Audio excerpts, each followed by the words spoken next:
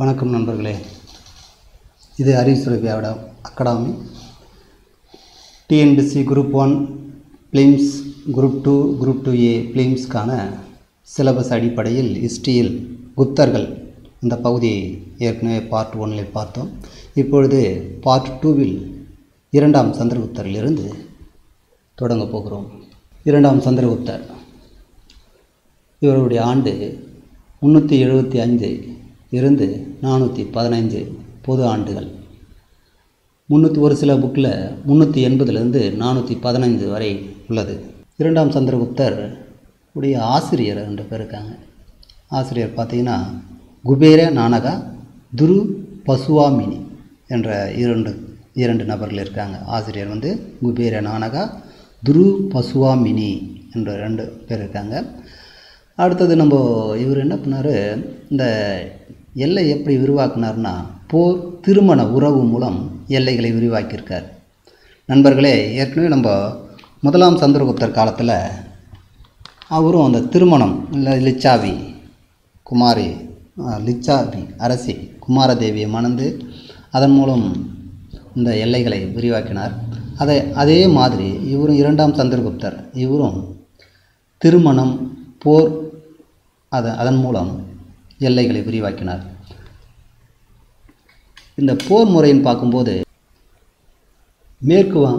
மேற்கு மாலவும் குஜராத் மன்னர் 3ஆம் உத்தரசிம்மன் ஆகியோரை 3ஆம் உத்தரசிம்மன் அந்த மேற்கு மாலவும் குஜராத் ஆகிய பகுதிகளில் 400 ஆண்டுகளாக ஆட்சி செய்த சாக அரசர்களை வென்றிருக்கார்.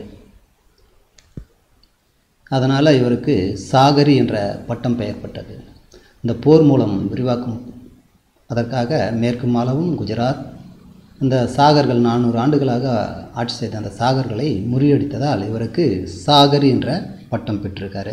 இதன் மூலம் எல்லையை விரிவாக்கியிருக்காரு.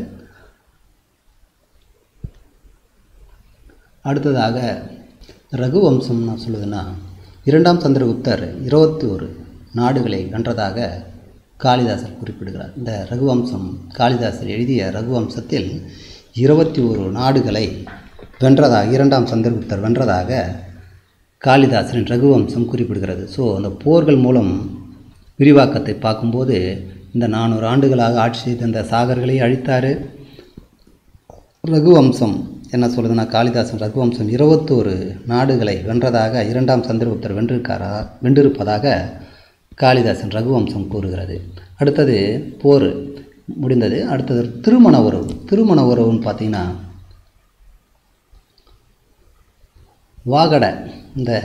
வாகட தக்கான பகுதியை சார்ந்த இளவரசனுக்கு தன் மகள் பிரபாவதியை திருமணம் செய்து கொடுத்து அதன் மூலம் அவர்களுடைய ஒரு இணக்கமான ஒரு நட்பு முறையை ஃபாலோ பண்ணியிருக்காரு.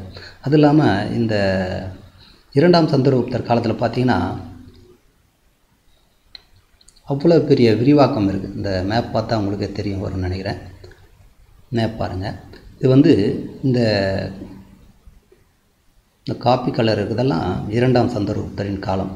முதல்ல இருக்கிறது இந்த காப்பி கலரில் இந்த காப்பி கலரெல்லாம் சமுத்திரகுப்தருடைய காலம். காப்பி சமுத்திரகுப்தர். முதல்ல இருக்கிறது முதலாம் சந்திரகுப்தர். இது இந்த காப்பி கலர் சமுத்திரகுப்தர். அடுத்தது இந்த க்ரீன் கலர், லைட் க்ரீன் இருக்குது பாருங்கள், இது பார்த்திங்கன்னா இரண்டாம் சந்திரகுப்தர். ஸோ ஏற்கனவே முதலாம் சந்திரகுப்தர் கைப்பற்றிய பகுதியையும் அதனோடு சமுத்திரகுப்தர் கைப்பற்றிய இந்த முழு பகுதியையும் அதனோடு இவரும் இந்த குஜராத் இந்த மாலவும் இந்த பகுதியெல்லாம் சேர்த்து கைப்பற்றியதால் மிகப்பெரிய பரப்பை குப்த பேரரசு பெற்றுள்ளது. குப்த பேரரசின் உச்சத்தில் இவருடைய காலம் இருந்திருக்கிறதுன்னு கூறலாம்.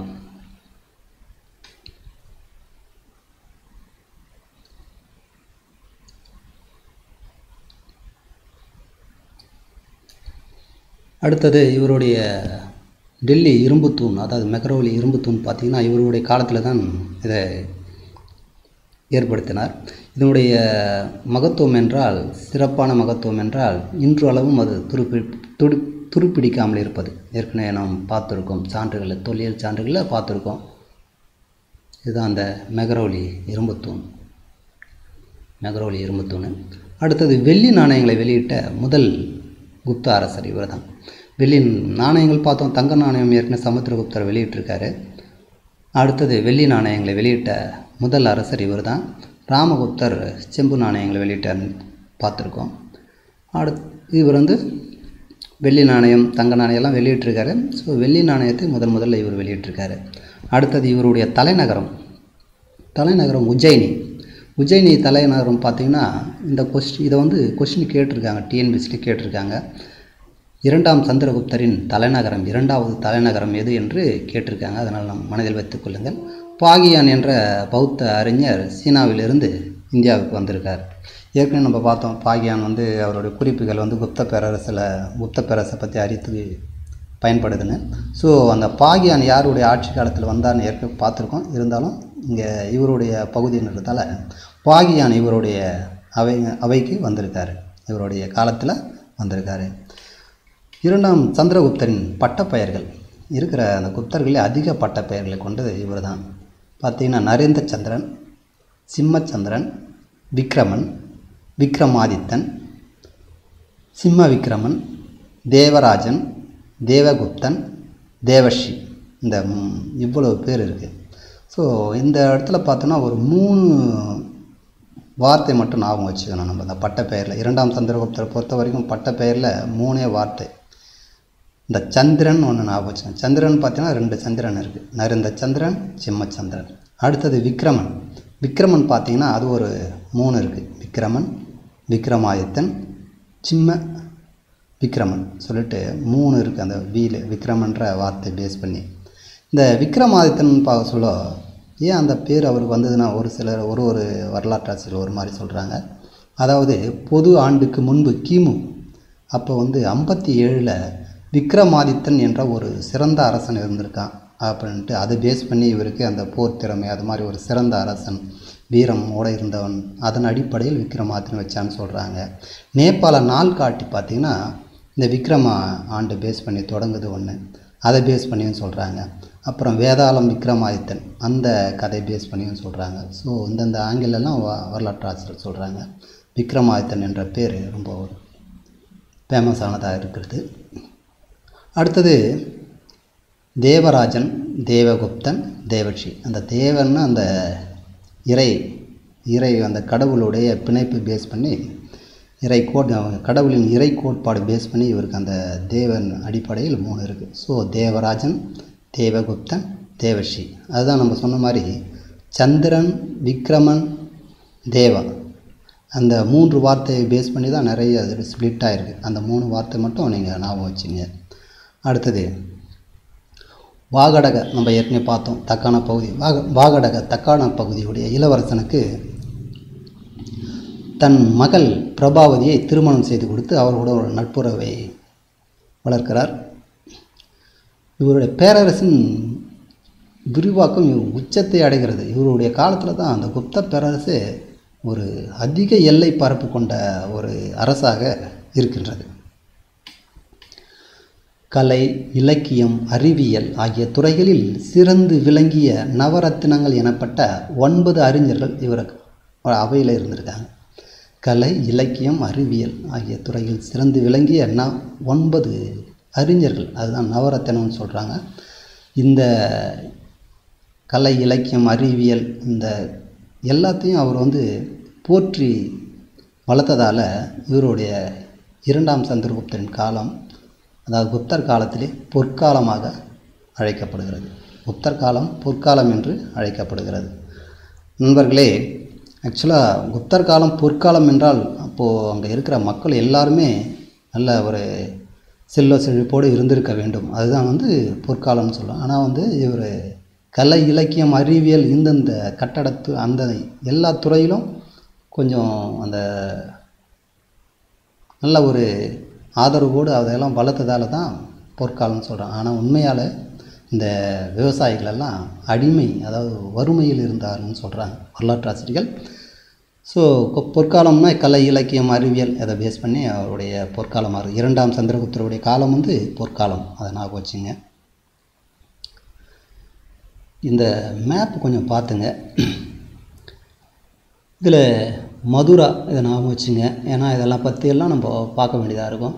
மதுரா, உஜ்ஜயினி, இதாவது 2ஆம் சந்திரகுப்தருடைய 2வது தலைநகரம். கிருணார் பார்த்துங்க. கிருணார்ன்றது ஒரு ஃபேமஸான இடம். இங்கே வந்து ஏரி ஒன்று இருக்குது, பெரிய ஏரி ஒன்று இருக்குது, பார்ப்போம் பின்னாடி. அப்புறம் சாஞ்சி இங்கே வந்து எல்லோரா பார்த்துங்க. எல்லோரா குகை கோயில் ஒன்று இருக்குது. அஜந்தா குகை கோயில் இருக்குது. வாகடக அரசர்னு பார்த்தோம்னா பிரபாவதி, அந்த இளவரசியை வந்து பிரபாவதி, அந்த வாகடக அரசன் இளவரசனுக்கு இந்த தன் மகள் பிரபாவதி கல்யாணம் பண்ணார்ல, அதுதான் மனம் முடித்தது இந்த ஏரியா தான் வாகடக அரசு. அடுத்தது காஞ்சிபுரம் பார்த்துங்க. இவர் வந்து காஞ்சிபுரம் பார்த்திங்கன்னா இவர் சமுத்திரகுப்தர் வந்த இடம். இது வரைக்கும் அவருடைய சவுத் சைடில் இது வரைக்கும் அவரோட படை வந்து வந்திருக்காங்க, சண்டை போட்டு பிடிச்சிருக்காங்க, கைப்பற்றிருக்காங்க. தாமிரலிப்தி இதையும் பார்த்துங்க, இது பின்னாடி பார்ப்போம். அடுத்தது காசி, கயா பார்த்துங்க. கயா வந்து புத்தரோட சம்மந்தப்பட்டது. கபிலவஸ்து, இதுவும் புத்தரோட சம்மந்தப்பட்டது. நாலந்தா யூனிவர்சிட்டி, அதை பார்த்துங்க. இந்த இடம் அயோத்தி. இங்கே வந்து பாடலிபுத்திரா இருக்குது. அதுவும் இருக்குது. பாடலிபுத்திரா அதுவும் முக்கியமானது பார்த்துங்க. ஸோ நம்ம மேப் கொஞ்சம் ஞாபகம் வச்சுக்க, அந்த ஏரியாலாம் நம்ம பார்க்க வேண்டியது இருக்கும். அடுத்தது நவரத்தினங்களில் பார்த்திங்கன்னா காளிதாசர் முதன்மையானவர். இந்த நவரத்தினங்களில் முதன்மையானவர் யாருன்னா காளிதாசன் படைப்புகள் இந்த குப்தர் காலத்தின் பெரும் பங்கு வகிக்கிறது. நண்பர்களே, இந்த காளிதாசர் என்னென்ன பற்றி பார்க்கும்போது, காளிதாசர் இந்தியாவின் ஷேக்ஸ்பியர் என்று அழைக்கப்படுகிறார். இயற்கை அழகை எழுதிய கவிஞர் அப்படின்னு சொல்கிறாங்க. இவர் எழுதிய நாடகம் பார்த்திங்கன்னா சாகுந்தலம், விக்ரம ஊர்வசியம், மாளவிகா மித்திரம். அடுத்தது இதிகாசம் பார்த்திங்கன்னா ரகுவம்சம், குமார சம்பவம். அடுத்தது செய்யுள் பகுதி பார்த்திங்கன்னா மேகதூதம், ரிது சம்ஹாரம். இதெல்லாம் வந்து காளிதாசரின் படைப்புகள். இது நிறைய தடவை கொஸ்டின் கேட்டிருக்காங்க. இவரை பற்றி நிறைய அந்த படைப்புகள் பற்றி நிறைய கொஸ்டின் வந்திருக்கு, அதனால் மனதில் வைத்துக்கொள்ள வேண்டும். அடுத்தது நவரத்தினங்களை 2வதாக ஹரிசேனர் நம்ம ஏற்கனவே பார்த்துருக்கோம். அவர் வந்து சமஸ்கிருத புலவர். சமஸ்கிருதத்தில் தான் அந்த அலகாபாத் கல்வெட்டு 33 வரி நாகரி வடிவத்தில் எழுதினார் நம்ம பார்த்தோம். ஸோ சமஸ்கிருத புலவர் ஹரிசேனர் வந்து சமுத்திரகுப்தரின் அமைச்சர், அவைப்புலவர்னு சொன்னோம் நம்ம. அடுத்தது 3வதாக அமரசிம்மர் எழுதியது அமரகோசன்றத அமரசிம்மர் எழுதியிருக்கார், அகராதியல் ஆசிரியர். போனட்டிக்ஸ், சொல் இலக்கணம் என்ற அகராதியல் பேஸ் பண்ணி இவர் அமரசிம்மர், அமரகோசம் அப்படின்னு ஞாபகம் வச்சுக்கலாம். தன்வந்திரி பார்த்திங்கன்னா மருத்துவம், 4வது தன்வந்திரி. இவர் வந்து மருத்துவ ஸ்பெஷலிஸ்ட்டு. அடுத்தது காகபானகர்னா ஜோதிடம் அடிப்படையில் வல்லவர். சங்கு என்பவர் கட்டடக்கலை நிபுணர். வராகமிகிரர் பார்த்திங்கன்னா வானியல் அறிஞர். பிரகசம்ஹிதை பஞ்ச சித்தாந்தகர், பின்னாடி பார்ப்போம், இவரை பற்றி விரிவாக கொஞ்சம் பார்ப்போம். அடுத்தது வராச்சி என்பவர் இலக்கண ஆசிரியர். விட்டல் பட்டர் என்பவர் மாய வித்தகர். இந்த மியூசிஷியன் சொல்கிறாங்க, அது மாய வித்தகர்னு சொல்லுவோம். ஸோ இந்த 9 பேர்கள் இருக்காங்க. காளிதாசர், ஹரிசேனர், அமரசிம்மர், தன்வந்திரி, காகபானகர், சங்கு, வராகமிகிரர், வராச்சி, விட்டல் பட்டர். இவங்கெல்லாம் வந்து இவருடைய 9 அறிஞர்கள் முக்கியமானவர்கள். நான் வச்சுங்க. அடுத்தது ஒரு கிளான்ஸ் பார்ப்போம். 2ஆம் சந்திரகுப்தர் பார்க்கும்போது அவருடைய ஆசிரியர் குபேர நானகா. அவருடைய ஆசிரியர் வந்து குபேர நானகா, துரு பசுவாமினி. இதை எப்படி ஞாபகம் வச்சுக்கன்னா, இரண்டையும் தூக்கு அப்படின்னு ஞாபகம் வச்சுக்கோங்க. இரண்டையும் தூக்குன்னா 2ஆம் சந்திரகுப்தர், தூக்குன்னா துரு பசுவாமினி, தூன்னா துரு பசுவாமினி, கூன்னா குபேர நானகா. இரண்டையும் தூக்குன்னா 2ஆம் சந்திரகுப்தர், தூக்குல தூன்னா துரு பசுவாமினி, கூனா குபேர நானகா. ஓகே. அடுத்தது சாகரி, ரொம்ப முக்கியமானதுங்க, அதையும் பார்த்துங்க. ரகுவம்சம் நான் சொல்லுதுன்னா 21 நாடுகளை வென்றான்னு சொல்லியிருக்கு. இரும்புத்தூணு, வெள்ளி நாணயம் வெளியிட்டிருக்காரு முதலாக பார்த்துங்க. உஜ்ஜயினி அது பார்த்துங்க. இது பாகியான்னு வந்திருக்காரு. அடுத்தது இந்த சந்திரர், விக்ரமன், அடுத்தது தேவ. இந்த 3 ஆங்கிள்லேயும் படிச்சுங்க. இந்த சந்திரர், விக்ரமன், தேவா. அதாவது நரேந்திர சந்திரர், சிம்மச்சந்திரர், விக்ரமன், விக்ரமாதித்தன், சிம்ம விக்ரமன், தேவராஜன், தேவகுப்தன், தேவர்ஷி. இந்த ஆங்கிள்லையும் பார்த்துங்க, 3 ஆங்கிள்லையும். அது பேரரசு விரிவாக்கம் உச்சத்தை அடைந்தது. இருக்கிற எல்லா குப்த பேரரசை விட இவருடைய பேரரசு தான் அதிகமாக இருந்தது. நவரத்தினங்கள் ஞாபகம் வச்சுங்க. பொற்காலம், குப்தரின் பொற்காலம் என்று அழைக்கப்படுகிறது. ஸோ நவரத்தினங்கள் காளிதாசருடைய படைப்புகளெல்லாம் ஞாபகம் வச்சுக்கிறதுக்கு என்னன்னு பார்த்தீங்கன்னா, ஒரு குழுவோடு காளி ஷேக் ஆகாமல் இயற்கையாக நடந்து சாவி மாட்டு. இது ரகு செய்தது மேரிக்கு. இது ரகு செய்தது மேரிக்கு. ஸோ எக்ஸ்பிளைன் பண்ணோம்னா, காளினா காளிதாசர். ஷேக் பண்ணாமல், இந்தியன் ஷேக்ஸ்பியர்னு சொல்கிறோம்ல, அதான் ஷேக் பண்ணாமல் இயற்கையானா இயற்கை அழகை எழுதிய கவிஞர். இயற்கையாக நடந்துன்னா நாடகம். நான் வச்சுங்க, நடந்துன்னா நாடகம். சாவின்னா சாகுந்தலம், வீணா விக்ரமோர்வசியம், மாட்டுன்னா மாளவிகா மித்திரம். இதுன்னா இதிகாசம். ரகுன்னா ரகுவம்சம், கூன்னா குமாரவம்சம், ரான்னா ரகுவம்சம், கூன்னா குமாரவம்சம். செய்ததுன்னா செய்யுள். செய்தது மேரின்னா மேகதூதம், ரீன்னா ரிது சம்காரம். காளி ஷேக் ஆகாமல் இயற்கையாக நடந்து சாவி மாட்டு. இது ரகு செய்தது மேரிக்கு. ஓகேவா? அந்த ஆங்கில ஞாபகம் வச்சுக்கோங்க. இல்லைனா நீங்கள் ஏதோ மனதில் படுத்த ஞாபகம் வச்சுங்க. அடுத்தது அமரசிம்மர் பார்த்தீங்கன்னா அமரகோஷம் அப்படியே ஆளை பேஸ் பண்ணி வருது. தன்வந்திரி எல்லாம் தெரியும் ஓரளவு. காகபானகர்னா காலம் ஞாபகம் வச்சுங்க. அப்போது காலத்தை சொல்கிறது யார்? இறந்த காலம், நடக்க போவது எல்லாம் சொல்கிறதெல்லாம் யாருன்னா ஜோதிடர். அதை ஞாபகம் வச்சுங்க. சங்கு கட்டடக்கலை நிபுணர். சங்குலேயே அப்போ குப்த காலத்தில் கட்டடம் கட்டினாங்க அப்படின்னு ஞாபகம் வச்சுங்க. ஏன்னா சங்குலேயே கட்டினாங்க, அது மாதிரி ஞாபகம் வச்சுங்க. சங்கு கட்டடக்கலை நிபுணர். சங்குலேயே ஒரு பில்டிங் கட்டடம் கட்டியிருக்காங்க அப்படின்னு ஞாபகம் வச்சுங்க. வராகமிகிரர் பார்த்திங்கன்னா இதுக்கு பின்னாடி குழு இருக்குது, அப்போ பார்த்துக்குவோம் அந்த பாட்டில். வராட்சி என்பது இலக்கண நூல், இங்கே ஒரு இலக்கண நூல். விட்டல் பட்டர்னா மாய வித்தகர். ஸோ இது டிஃப்ரெண்ட்டாக இருக்குது, அதை ஞாபகம் வச்சுங்க. ஸோ அடுத்தது முதலாம் குமாரகுப்தர். நண்பர்களே, முதலாம் குமாரகுப்தர் அஸ்வமேத யாகம் நடத்தியிருக்கார். ஏற்கனவே நம்ம பார்த்தோம், சமுத்திரகுப்தரும் அஸ்வமேத யாகம் நடத்தியிருக்காருன்னு பார்த்தோம்.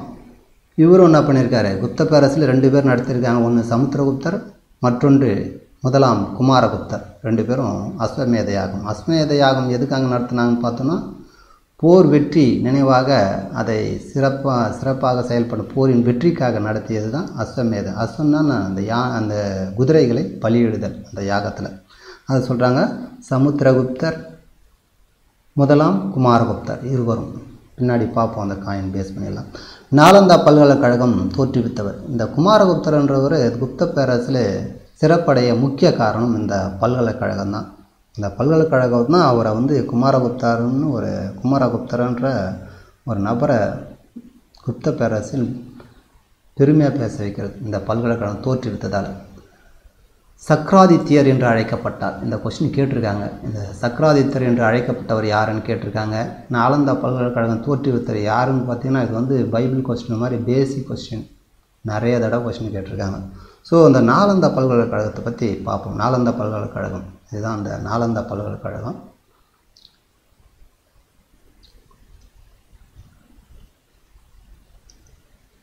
மகாவிகாரா, நாலந்தா பல்கலைக்கழகத்தை மகாவிகாரான்னு சொல்கிறோம்.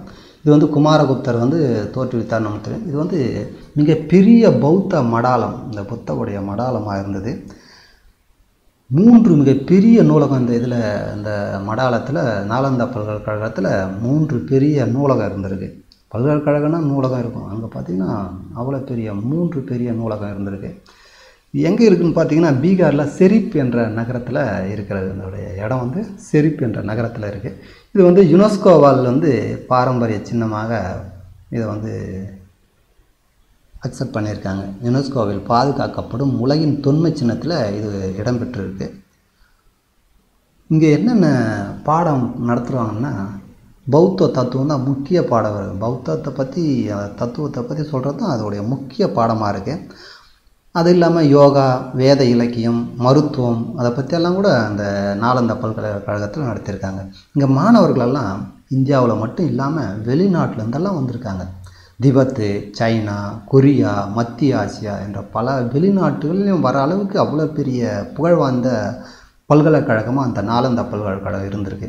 யுவாங்சுவாங்ன்ற சீன பயணியும் வந்திருக்காரு. யுவாங்சுவாங் ஏற்கனவே சியுகி நம்ம வரலாற்று இலக்கிய சான்றில் பார்த்துருக்கோம். யுவாங்சுவாங் அவர் எழுதிய நூல் வந்து சியுகி. அவர் வந்து இந்த குப்தர பேரரசை பற்றி எழுதியிருக்காருன்னு பார்த்தோம். இவர் பின்னாடி அர்ஷர் காலத்தில் வருவார் யுவாங்சுவாங். இங்கே வந்து அவர் தங்கி பல ஆண்டு பௌத்தம் தத்துவங்களெல்லாம் படிச்சிருக்காரு. அப்புறம் இந்தோனேசியாவோட இது தொடர்பு வந்திருக்கு இந்த பல்கலைக்கழகம். ஏன்னா இந்தோனேசியாவின் சைலேந்திர வம்சத்தோடு இது தொடர்பு வந்திருக்கு. ஏன்னா அந்த வம்சத்தின் அரசர் ஒருவர் இந்த வளாகத்தில் பெரிய ஒரு மடாலத்தை கட்டியிருக்காரு. இந்த நாலந்தா பல்கலைக்கழகத்தில் வந்து அவர் ஒரு மடாலம் கட்டி கொடுத்துருக்காரு. ஸோ அந்த அளவுக்கு அந்த வம்சத்தோட தொடர்பு இருக்குது. பிற்காலத்தில் அர்ஷர் கன்னோசி அரசர், அவர் வர்த்தமானரோடைய டைனாசிட்டியில் இருக்கிற அர்ஷர் வந்து இதை நல்லா ஆதரவில் நல்லா இந்த நாலந்தா பல்கலைக்கழகத்தை நல்லா வளர்த்துருக்காரு. அதுக்கப்புறம் பார்த்திங்கன்னா இது அழிவு பார்த்திங்கன்னா 1200 புது ஆண்டுகள் கிபி 1200 தில்லி சுல்தான் மம்லுக் வம்சத்தை சேர்ந்த பக்தியார் கில்ஜி. இந்த பக்தியார் கில்ஜி வந்து நிறைய தடவை கொஸ்டின் கேட்டிருக்காங்க இந்த ஏரியா. பக்தியார் கில்ஜியினுடைய அந்த படையெடுப்பு வர சொல்ல அந்த நாலாந்தா பல்கலைக்கழகத்தை சூறையாடப்பட்டு அழிக்கப்பட்டாங்க. இல்லை இருக்கிற பொருளெல்லாம் சூறையாடிட்டு இந்த பல்கலைக்கழகத்தையே அழிச்சிட்டாங்க. யார்? பக்தியார் கில்ஜி. கொஸ்டின் கேட்டிருக்காங்க, ஞாபகம் வச்சுங்க. 1915 முறையான அகழ்வாழ்வு இங்கே வந்து ஆரம்பிச்சிருக்காங்க. 12 ஹெக்டரு பரப்பில் இருந்திருக்கு. 30 ஏக்கர் இந்த பரப்பளவு கொண்டது. 11 மடாலங்கள் வந்து 6 செங்கல் கோவிலும் கண்டுபிடிக்கப்பட்டிருந்த மடாலங்களில் 6 செங்கல் கோவிலும் கட்டியிருக்காங்க. அண்மையில் இந்த யூனிவர்சிட்டியை பார்த்திங்கன்னா நாலந்தா பல்கலைக்கழகத்தை இப்போ இந்தியா சமீப காலத்தில் அதை மறுபடியும் வந்து அவ்வளோ பழமையான அந்த நாலந்தா பல்கலைக்கழகத்தை புதுப்பித்து அது கூட இந்தியாவோட மற்ற அயல் நாடுகளான தென்கிழக்கு ஆசிய நாடுகளும் உதவியோடு இந்த பல்கலைக்கழகம் புதுப்பிக்கப்பட்டு இப்போ செயல்பட்டு வருகிறது. இது பார்த்திங்கன்னா இந்த முதலாம் குமாரகுப்தர் அவர் தான் நாலந்தா பல்கலைக்கழகத்தை தோற்றுவித்தவர். அவர் காலத்தில் குப்தர் காலத்தோடைய எல்லை பாருங்கள், இந்த பவுண்ட்ரி பாருங்கள், இந்த லைனெல்லாம் இது வரைக்கும் இங்கேருந்து அப்படி போய் அப்புறம் இந்த பக்கம் இப்படி இதெல்லாம் போகுது. இது வரைக்கும் அவங்களுடைய அந்த பவுண்ட்ரிஸ் இருக்குது. இந்த திக்காக இருக்கிற பகுதி அவங்களுடைய பவர் இருந்தது. மீதியெல்லாம் வந்து அவங்க கண்ட்ரோல் பவுண்ட்ரிஸ் இருந்தது. இதெல்லாம் வந்து அவங்களுடைய முக்கிய பகுதியாக இருந்தது. இது அவங்க கண்ட்ரோலில் மேலாண்மையில் இருந்தது. ஸோ இது வந்து முதலாம் குமாரகுப்தர் 450 கிபி 450 இந்த இருந்தது. மிகச்சிறந்த குப்த பேரரசின் கடைசி பேரரசர். அதாவது இந்த கடைசியில் பார்த்திங்கன்னா இந்த குப்த பேரரசில் 3 கடைசி ஆளாக நம்ம பார்க்க வேண்டியதாக இருக்குது. மிகச்சிறந்த குப்த பேரரசின் கடைசி பேரரசர் 1 அந்த ஆங்கிள், குப்த வம்சத்தின் கடைசி பேரரசர் அந்த ஆங்கிள் 1, கடைசி அரசர் பேரரசர் மிகச்சிறந்த பேரரசர். ஓகேங்களா? அந்த 3 ஆங்கிளையும் நம்ம பார்த்துக்கணும். ஸோ மிகச்சிறந்த குப்த பேரரசின் கடைசி அரசர் யாருன்னா பாலாதித்யர். இவர் என்ன ஒரு பட்ட பெயரில் அரியணை ஏறினார்னா முதலாம் நரசிம்ம குப்தர் என்ற பெயரில் அரியணை ஏறியிருக்காரு. அடுத்தது குப்த வம்சத்தின் கடைசி பேரரசர் ஸ்கந்தகுப்தர், கடைசி அரசர் விஷ்ணுகுப்தர். ஞாபகம் வச்சுங்க மக்களே. ஊனர்களுடைய படையெடுப்பால் விஷ்ணுகுப்தர் வந்து அழிஞ்சிருக்காங்க. அவர் ஆட்சி முடிவுற்றது. அதாவது குப்த பேரரசனுடைய ஆட்சி விஷ்ணுகுப்தரோட முடிவுடுது. யார் வந்து இதை பண்ணுறாங்க, அழிச்சிடுறாங்க? ஊனர்களுடைய தோரமானார். இவர் தான் அதோடைய தலைவன் வந்து தோரமானார் வந்து படையெடுத்து குப்த பேரரசு வீழ்ச்சிக்கு முக்கிய காரணமாக இருக்கார். நண்பர்களே, குமாரகுப்தர் அப்படியே பார்த்துட்டு அப்படி கிளான்ஸ் பார்த்துட்டு வந்துடுவோம். குமாரகுப்தர் அஸ்வமேத யாகம், நாலந்தா பல்கலைக்கழகம், சக்ராதித்யர் 3 முக்கியம். ஸோ இந்த பல்கலைக்கழகம் பார்த்தோம். அடுத்தது மிகச்சிறந்த குப்த பேரரசின் கடைசி பேரரசர் பாலாதித்யர், குப்த வம்சத்தின் கடைசி பேரரசர் ஸ்கந்தகுப்தர், குப்த வம்சத்தின் கடைசி அரசர் விஷ்ணுகுப்தர். விஷ்ணுகுப்தரை ஊனர்களின் தோரமானர் தலைமையில் படையெடுப்பு நடத்தி குப்த பேரரசு வீழ்ச்சிக்கு முக்கிய காரணமாக இருந்தது. இந்த ஊனர்களை பற்றி கொஞ்சம் பார்க்கலாம். குறிப்புகள் பார்க்கும்போது ஊனர்கள் என்பவர்கள் யாருன்னு பார்த்தோன்னா, டாசிட்டஸின் ரோமானிய வரலாற்று ஆசிரியர், அந்த வரலாற்று ஆசிரியர் இவர் ஊனர்களை பற்றி என்ன சொல்கிறாருன்னா, காஸ்பியன் கடல் அருகில் வாழ்ந்த ஒரு பழங்குடி இனக்குழுக்கள் இவங்க இந்த ரோமாபுரி பேரரசின் வீழ்ச்சிக்கு காரணமானவங்க. அந்த பேரரசு வீழ்ச்சி அடைவதற்கு இவங்க தான் முக்கிய காரணம்னு சொல்கிறாங்க. இவங்களுடைய தலைவர் யாருன்னா அட்டில்லான்ற இவருடைய தலைமையில் இந்த மக்கள் எல்லாம் சேர்ந்து ஐரோப்பாவின் கொடுங்கோலாண்மைக்கு, அந்த கொடுங்கோல் ஆட்சி, இவங்க கொடுங்கோலாண்மை எல்லாம் மோசமாக இருப்பதற்கு இவங்க பெயர் பெற்றவங்கெல்லாம் கொடுங்கோலாண்மை பண்ணிட்டாங்க. இந்த ஐரோப்பாவின் கொடுங்கோலாண்மைக்கு இவங்க முக்கிய காரணம். யார் தலைமை? அட்டில்லா. வெள்ளை ஊனர்கள், இந்த வெள்ளை ஊனர்கள் என்று அழைக்கப்பட்ட இவங்க என்ன பண்ணாங்க, ஒரு சில அந்த ஊனர்கள், வெள்ளை ஊனர்கள் என்று அழைக்கப்பட்ட ஊனர்களின் ஒரு சில பிரிவு, அந்த பிரிவு என்ன பண்ணுச்சு, மத்திய ஆசியா பகுதிக்கு இந்தியாவை நோக்கி நகர்ந்து இந்தியாவில் படையெடுக்க ஆரம்பித்தாங்க. இது எப்படின்னா, குசானர்களுடைய காலத்திற்கு 100 ஆண்டுகளுக்கு பின், இந்த குசானர்கள் காலத்தில் 100 ஆண்டுகளுக்கு பிறகு தான் இந்த பக்கம் வந்தாங்க, படையெடுக்க ஆரம்பித்தாங்க. அப்படியே ஆரம்பித்து, அதாவது நம்ம ஏற்கனவே பார்த்தோம், இந்த சமுத்திரகுப்தர் காலத்திலே ஸ்லைட்டாக அப்படியே வந்தாங்க படையெடுத்து. அதுக்கப்புறம் பார்த்திங்கன்னா குமாரகுப்தர் காலத்தில் வந்தாங்க, அவரும் நிறைய மொழி அடிச்சிருக்காரு. அடுத்து கந்தகுப்தர் காலத்தில் கொஞ்சம் சிவிரர் ஆச்சு. அதுக்கப்புறம் கடைசியில் விஷ்ணுகுப்தரோடு அழிஞ்சது. இந்த குப்த பேரரசை அழிச்சிட்டாங்க ஊனர்கள். அடுத்தது இந்த பாடலிபுத்திரா,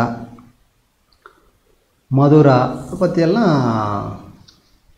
இந்த பாகியானுடைய குறிப்புகள் என்னென்ன சொல்லியிருக்காரு, மகதம், பாடலிபுத்திரா, மதுரா, அந்த நகரங்களை பற்றியெல்லாம் என்ன சொன்னார் அப்படின்னு சொல்லியிருக்காங்க. ஸோ 2ஆம் சந்திரகுப்தர் ஆட்சி காலத்தில் சைனாவிலேருந்து வந்தவர் பாகியான் நம்ம பார்த்தோம், பௌத்த துறவின்னு பார்த்தோம். ஸோ மதுரா பற்றி என்ன சொல்லியிருக்காருன்னா, மக்கள் தொகை அதிகமாக இருந்திருக்கு மதுராவில், அங்கெல்லாம் குடும்பமெல்லாம் பதிவு செய்யணும்னு அவசியம் இல்லை, அரசு சொந்தமான நிலத்தில் விவசாயத்தை எதுவும் மட்டுமே அந்த அரசுக்கு அந்த பகுதி வரி கட்டணும், தானியத்தில் ஒரு பகுதியாக வரி கொடுக்கணும் அப்படின்னு சொல்லியிருக்காங்க. சூழ்நிலையை பொறுத்து குற்றவாளிகளுக்கு மிதமாகவோ இல்லை கடுமையாகவோ தண்டனை கொடுத்துருக்காங்க. ஆனால் ரொம்ப திருப்பி மீண்டும் ஒருத்தர் கலகம் செய்கிறது, குற்றம் நடத்துகிற சும்மா கேட்காம பண்ணான்னா அவனுடைய ரைட் ஹேண்டை வெட்டிடுவாங்க, வலது கையை வெட்டிடுவாங்க. இதுதான் அவங்களுடைய கடுமையான தண்டனையாக இருந்தது. அங்கே மதுபானத்தை அருந்தியதாக எந்த இதுவும் இல்லை, தடமும் இல்லை அப்படின்னு சொல்கிறார். யார்? பாகியான். எந்த நகரை பற்றி? மதுரா பற்றி. அடுத்தது இவர் தான் அந்த பாகியான் பார்த்துங்க, சீன பயணி பாகியான் 2ஆம் சந்திரகுப்தர் காலத்தில் வந்தவர். அடுத்தது இந்த பாகியான் பாடலிபுத்திரா பற்றி என்ன சொல்லியிருக்காங்கன்னா, பாடலிபுத்திரத்தில் இருக்கிறவங்க எல்லாமே ரொம்ப செல்வந்தர்கள், வசதியான வந்திருக்காங்க. அவங்க இந்த தர்ம விஷயத்தில் போட்டி நீ நானும் போட்டி தர்மம் பண்ணியிருக்காங்க. ஒரு நகர வைசிக குடும்பத்தினர் என்ன பண்ணியிருக்காங்க, தர்மம் செய்யறதுக்காகவே மருத்துவமனை, அப்புறம் சத்திரங்களெல்லாம் கட்டி இருந்திருக்காங்க. அப்புறம் குப்தர்களின் கால மக்களின் சமூக பொருளாதார மத ஒழுக்க நிலை பற்றி நம்ம பாகியான் நிறைய சொல்லியிருக்காரு, அந்த ஆங்கிலையும் சொல்லியிருக்காரு. அடுத்தது மகதம், அதை பற்றி என்ன சொல்லியிருக்காருன்னா, மக்கள் மகிழ்ச்சி செல்வ செழிப்போடு வாழ்ந்திருக்காங்க, மரண தண்டனை அங்கே இல்லை. இந்த கயா ரொம்ப அப்படியே பராமரிப்பு இல்லாமல், கயாவும் கபிலவஸ்தெல்லாம் பராமரிப்பு இல்லாமல் காடாகவும் பாழடைஞ்சு போச்சு அப்படின்னு சொல்கிறாரு. அடுத்தது குப்தரின் நிர்வாக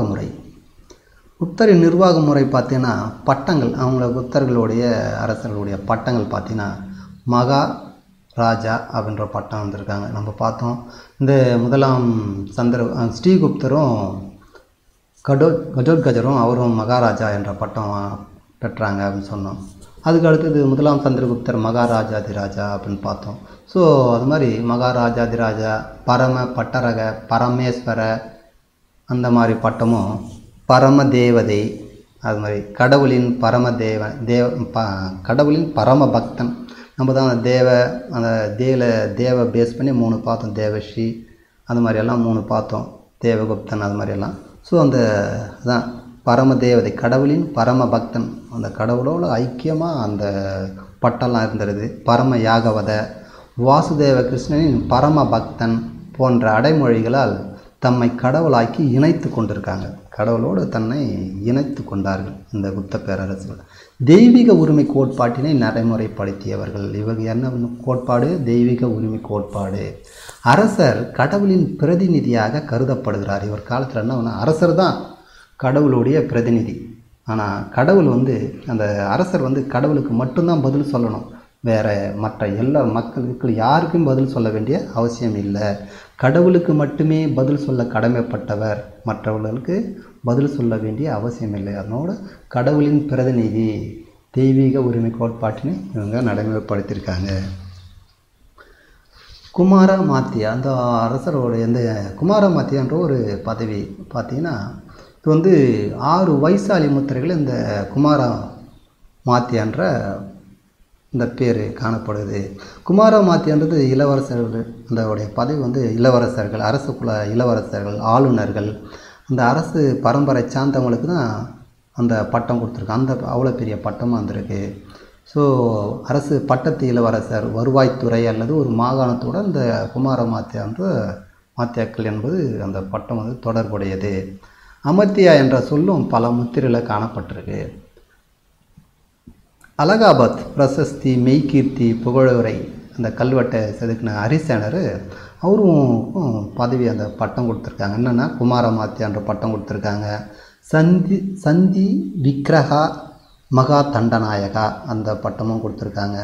இவங்க அப்பா, அதாவது ஹரிசேனுடைய அப்பாவும் ஒரு மகா தண்டநாயக்கராக இருந்திருக்கார். மகா தண்டநாயக பதவி, அந்த பதவியுடைய ஒரு ஒருத்தராக இருந்திருக்கார். மகா தண்டநாயக்கன்னு பட்டம் கொடுத்துருக்காங்க.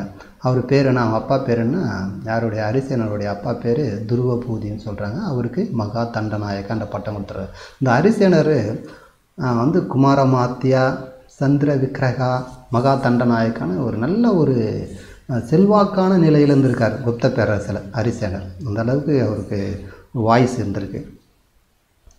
அடுத்து இந்த குப்த அரசின் உயர் பதவிகள் பார்த்திங்கன்னா, அந்த உயர் பதவி அதிகாரிகளோட எப்படி அழைப்பாங்கன்னா மகா தண்டநாயக்கர் என அழைக்கப்படுகிறார். தண்டநாயக்கர், மகா தண்டநாயக்கர் அழைக்கப்படுறாங்க குப்த அரசின் உயர் அதிகாரிகள்.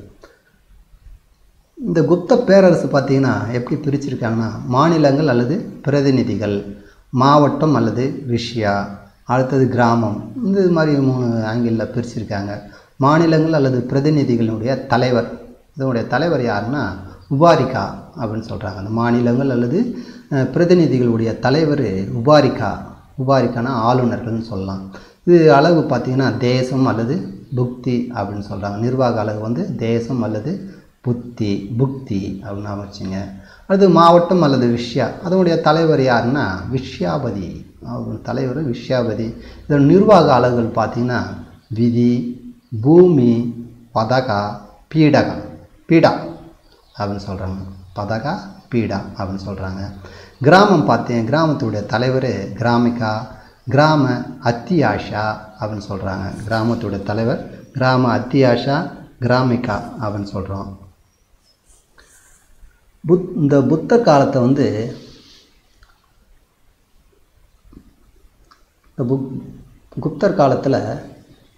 குப்தர் காலத்தில் தாமோதர் செப்பேடு ஒன்று இருந்திருக்கு. இந்த செப்பேடு என்ன சொல்லுதுன்னா, புத்தகுப்தர் காலத்தில் தாமோதர் செப்பேடு மகாதாரா என்பவருடைய தலைமையில் அஷ்டகுல அதிகாரணா, இந்த முக்கியமானதுங்க, இந்த பார்த்துங்க. மகாதாரா என்பவர் தலைமையில் அஷ்டகுல அதிகாரணா, அஷ்டம்னா 8 உறுப்பினர்கள் கொண்ட குழு, அஷ்டகுல அதிகாரணா. இதுக்கு ஹெட் யார்? மகாதாரா. ஸோ அந்த என்ன செப்பேடு? தாமோதர்பூர் செப்பேடு. 8 உறுப்பினர் கொண்ட குழு என்ன, அது பேர் என்ன? அஷ்டகுல அதிகாரணா. இதுக்கு ஹெட் யார்? மகாதாரா. இது முக்கியமானது பார்த்துங்க. இந்த மகாதாரா என்பதற்கு என்னென்னு பேருன்னா, என்ன பொருள்னா கிராம பெரியவர், கிராம தலைவர், குடும்ப தலைவர் அப்படின்னு கூட சொல்கிறாங்க. இது 2ஆம் சந்திரகுப்தர் காலத்தில் இந்த சாஞ்சி கல்வெட்டில் என்ன சொல்லுதுன்னா, நம்ம 2ஆம் சந்திரகுப்தர் காலத்தில் 3 கல்வெட்டு பார்த்தோம். சாஞ்சி, மதுரா, உதயகிரி குகை கல்வெட்டு இதெல்லாம் பார்த்தோம்.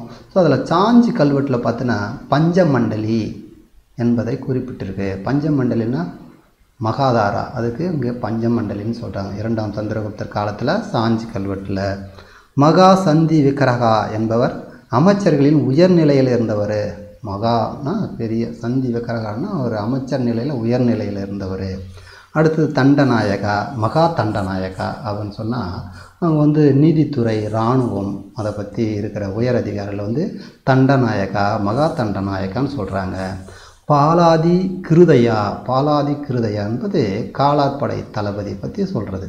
பாலாதி கிருதையா என்பது காலாட்படை தளபதி. மகா அஸ்வபதி அப்படின்னா குதிரைப்படை தலைவன். மகா பாலாதி கிருதையா, இந்த பாலாதி கிருதையா எங்கே பார்த்தோம், மகா அஸ்வபதி. ஸோ இந்த மகா இங்கே எடுத்துங்க, அதுக்கப்புறம் பாலாதி கிருதையா 2 ஆட் பண்ணிங்கன்னா மகா பாலாதி கிருதையா அப்படின்னா குதிரைப்படை தளபதி அப்படின்னு அர்த்தம். இந்த தாமோதர்பூர் செப்பேடு ஏற்கனவே அங்கே பார்த்தோம், நம்ம மகாதாரா சொல்லுதுன்னு பார்த்தோம். ஸோ இங்கேயும் தாமோதர்பூர் செப்பேடு என்ன சொல்கிறது, 3 உபாரிக்காக்களை பற்றி சொல்லுது. 3 உபாரிக்காக்களுக்கு மகாராஜா என்ற உயர்நிலை பட்டம் இருந்ததாக சொல்லுது. தாமோதர்பூர் செப்பேடு 3 உபாரிக்காக்களுக்கு மகாராஜா என்ற பட்டம் இருந்தது அப்படின்னு சொல்லுது. இந்த புத்தகுப்தரின் ஈரான் தூண் கல்வெட்டு என்ன சொல்லுதுன்னா, மகாராஜ சுரஸ்மி சந்திரா, மகாராஜ சுரஸ்மி சந்திரா என்பவர் யாருன்னா லோகபாலானா ஆளுநர். ஸோ இந்த ஆளுநர் எதுக்கு ஆளுநர் பார்த்தா, காலிந்தி மற்றும் நர்மதை நதிகளுக்கு இடைப்பட்ட நிலங்களை ஆட்சி செய்த ஆளுநருக்கு தான் லோகபாலான்னு அர்த்தம். ஆளுநர் அல்லது லோகபாலா. அந்த லோகபாலா அவருடைய பேர் என்னன்னு பார்த்தீங்கன்னா மகாராஜ சுரஸ்மி சந்திரா. ஸோ மகாராஜா சுரஸ்மி சந்திரா என்பவர் காலிந்தி நர்மதை நதிகளுக்கு இடைப்பட்ட நிலங்களை ஆட்சி செய்த ஆளுநர் அல்லது லோகபாலா அப்படின்னு சொல்கிறோம். சேனாதிபதி என்ற பட்டம் எங்களுக்கு குப்தர் காலத்தில் இருந்ததா தெரியல. வாகடக கல்வெட்டில் இருக்குது, அவங்க கல்வெட்டில் இருக்குது. ஆனால் இவங்க கல்வெட்டில் இந்த சேனாதிபதி என்ற பதவி பேரே இல்லை அப்படின்னு சொல்கிறாங்க. அடுத்தது ஆயுக்தா என்பது உயர்மட்ட அதிகாரி. ஆயுக்தா என்ற அந்த பேர் கொண்டது யாருன்னா உயர்மட்ட அதிகாரிகளுக்கு ஆயுக்தா என்று அழைக்கப்பட்டாங்க. தண்டபாஷிகா அப்படின்னா அதிகாரியின் அலுவலகத்தை குறிக்கிறது. தண்டபாஷிகான்னா அதிகாரியின் அலுவலகத்தை குறிக்கிறது. அஸ்பதல கிருதிகான்னா அரசு ஆவணங்களை பராமரிப்பு அதிகாரி. மகா பிரதிகரா அப்படின்னா அரண்மனை காவலர்கள். கத்தியத பகிதா அப்படின்னு பார்த்தீங்கன்னா அரசு சமையல் அறை கண்காணிப்பாளர். அமத்தியா சச்சிவா என்பது நிர்வாக அதிகாரிகள். தூதகா அல்லது தூதகா அப்படின்னா ஒற்றர், உழவங்க. தூதகா அல்லது தூதர்னு நம்ம சொல்லலை, தூதர்னா ஒற்றர். அதை நாம் வச்சுங்க. சரி, இதை அப்படியே பின்னாடி பார்த்துட்டு கொஞ்சம் எதனா குழு வேர்டு வைக்க முடியும். ஏன்னா வேர்டெல்லாம் ரொம்ப கஷ்டமாக இருக்குது. ஏன்னா வாய்ப்பு இருந்தால் குழு வேர்டு வைக்க முடியுமான்னு பார்ப்போம். தண்டநாயகா, மகா தண்டநாயகன்னா நம்ம ஏற்கனவே பார்த்தோம் நீதித்துறை, இராணுவம். ஸோ தண்டம், மகா தண்டங்களுக்கு ஒரு சிலர்லாம் சொல்லுவாங்க வேணுமே வேஸ்ட்ராணி தண்டம், மகா தண்டம் அது மாதிரி சொல்கிறாங்க வச்சுங்க. அவங்களுக்கெல்லாம் மகா தண்டத்துக்கெல்லாம் இந்த நீதித்துறையும் இராணுவம் அவங்கள தண்டிக்குது அப்படின்னு நான் வச்சுங்க. நீதித்துறை இராணுவம் யாரை தண்டிக்கிறாங்க, தண்டம், மகா தண்டம் அவங்கள தண்டிக்கிறாங்க அப்படின்னு நான் வச்சுங்க. பாலக்கிருதியான்னா காலாட்படை தளபதி. இந்த காலாட்படை ஆளுக்கெல்லாம் பால் குடிப்பாங்க. காலாட்படை சேர்ந்தவங்களாம் நிறைய பால் குடிப்பாங்க அப்படின்னா பாலாதித்யான்னா பால் குடிப்பாங்க. பாலாதித்யனா பால். யார் காலாட்படையை சேர்ந்தவங்க நிறைய பால் குடிப்பாங்க நான் வச்சுங்க. மகா அஸ்வபதி, அஸ்வன்னா குதிரை. ஸோ குதிரை படைத்தலைவன். இது 3 சேர்ந்தால் படைத்தளபதி. அது ஓகே. அடுத்தது ஆயுக்தகா அப்படி பார்த்தோம். அப்படின்னா உயர்மட்ட அதிகாரின்னு பார்த்தோம். இந்த உயர்மட்ட அதிகாரிகளுக்கெல்லாம் ஆயுதம் ஏந்தியவங்க, அவங்களுக்கு பாதுகாப்பு இருப்பாங்க. ஆயுத்தான்னா ஆயுதம் ஏந்தியவர்கள் நான் வச்சுக்கோங்க. ஸோ உயர்மட்ட அதிகாரி அப்படின்னா அவங்க ஹையர் ஆஃபீஸர், அவங்களுக்கு பாதுகாப்பு ஆயுதம் ஏந்தியவங்க அவங்களுக்கு பாதுகாப்பு இருப்பாங்க அப்படின்னு நான் வச்சுங்க. தண்ட பாஷிகா, பாஷிகான்னா ஒரு லாங்குவேஜ் பாஷை அப்படின்னு நான் வச்சு. தண்ட பாஷிகான்னா அதிகாரியின் அலுவலகத்தை குறிக்கிறது. ஸோ அந்த அதிகாரியின் அலுவலகத்தில் பாஷெல்லாம் ரொம்ப தண்டமாக இருக்குது, ஒன்றுமே சொல்லிக்கிற மாதிரி இல்லை அப்படின்னு நான் வச்சுங்க. அஷ்டபல கிருதிகா, சரி, ஆவண பராமரிப்பு அதிகாரி. மகாபிரதிகரா, மகாபிரதிகரன்னு அரண்மனை காவலர். இந்த அரண்மனை காவலர்கள்னால் வெளியாருன்னா எதிரிங்களை வந்து படையெடுத்து இதோ வந்து அந்த அரண்மனை தாக்குறாங்கன்னா ஃபஸ்ட்டு இவங்க உயிர் தான் போகுது இந்த அரண்மனை காவலர். ஸோ அதனால் அந்த உயிர் போய் அதை உயிரெல்லாம் போனாலும் காப்பாற்றுறாங்களா, அதனால் அவங்கள மகான்னு சொல்கிறோம். ஸோ மகாபிரதிகரனா மகான். ஸோ உயிர் போய் நம்மளை காப்பாற்றுறாங்கன்னா அவங்க மகான்ற அளவுக்கு நம்ம அவங்கள பெருமையாக பேசுவோம். அதான் மகாபிரதிகரா அப்படின்னு நான் வச்சுங்க. கத்தி அதை பகிதா, கத்தி, கத்தி எங்கே வச்சுருப்போம், சமையலறையில் இருக்கும். அரசு சமையலறை கண்காணிப்பாளர்னு சொல்கிறோம்ல. ஸோ சமையலறையில் நம்ம கத்தி வச்சு காய்கறி வெட்டுவோம்ல, அதை நான் வச்சுங்க. அமத்தியா சச்சிவா அப்படின்னா நிர்வாக அதிகாரின்னு சொன்னோம். அமத்தியா சச்சிவானா அமைதியா, சச்சின் மாதிரி, சச்சின் அவனை பேச மாட்டார், ஒயிட்டாக இருப்பார்ல, அதே மாதிரி அமதியா சச்சின் மாதிரி இருப்பவங்க யாருன்னா நிர்வாக அதிகாரி. நிர்வாக அதிகாரிகள்லாம் எப்படி இருப்பாங்கன்னா அமைதியாக இருப்பாங்க, சச்சின் மாதிரி குவைட்டாக இருப்பாங்க அப்படின்னு நான் வச்சுங்க. தொடகா ஓகே, அதெல்லாம் நம்மளுக்கு தெரிஞ்சது தான். அடுத்து சமுதாயம் 4 வர்ண முறைகளை கொண்டது. 4 வர்ணம்னு அந்த பார்த்தோம்ல, ஜாதி அடிப்படையில் கொண்டதுன்னு அதை தான் சொல்ல வராங்க. ஸோ தந்தை வழி சமூகம், தந்தை வழினா தந்தை தான் முக்கியம். அடுத்தது மூத்த மகன், இவங்களை பேஸ் பண்ணி தான் அந்த பெண்கள் எல்லாம் அவங்கள பேஸ் பண்ணி பாதுகாப்பில் தான் இருக்கணும், அதுதான் தந்தை வழி. ஸோ மனு சட்டம், இந்த ரூல்ஸ் பேஸ் பண்ணி தான் மனு சட்டங்கள் அடிப்படையில் நடைமுறையில் இருந்தது. பலதார மனம், எத்தனை பேர் வேணால் கல்யாணம் பண்ணிக்கலாம், அந்த நிலையில் இருந்தது. உடன்கட்டை சதி வழக்கம் இருந்தது. சதின்னு நம்ம பார்த்தோம், அந்த பெண்கள் வந்து கணவன் இறந்த உடனே அந்த மனைவியும் அந்த தீயில் உயிரை விட்டுருவாங்க. இருந்து அந்த கணவனை தீயிட்டு எழிக்கும்போது அந்த தீயிலே தன் உயிரையும் அந்த மனைவிகள் இழந்துருவாங்க. அதுதான் சதி, நம்மளுக்கு தெரியும். ஸோ அந்த வழக்கமும் இருந்தது அப்படின்னு சொல்கிறாங்க. அந்த சமுத்திரகுப்தர் அப்புறம் 1ஆம் குமாரகுப்தர் இருவரும் அஸ்வமேத யாகங்கள் நடத்தியவர். நம்ம ஏற்கனவே பார்த்தோம், சமுத்திரகுப்தர் 1ஆம் குமாரகுப்தர் எல்லாம் அஸ்வமேத யாகம் நடத்தினாங்க.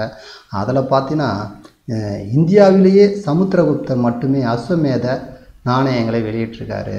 ஸோ அஸ்வமேதத்துக்காகவே ஒரு நாணயத்தை வெளியிட்டார் யாருன்னா சமுத்திரகுப்தர், ஞாபகம் வச்சுங்க. இதுதான் அந்த நாணயம், ஞாபகம் வச்சுங்க.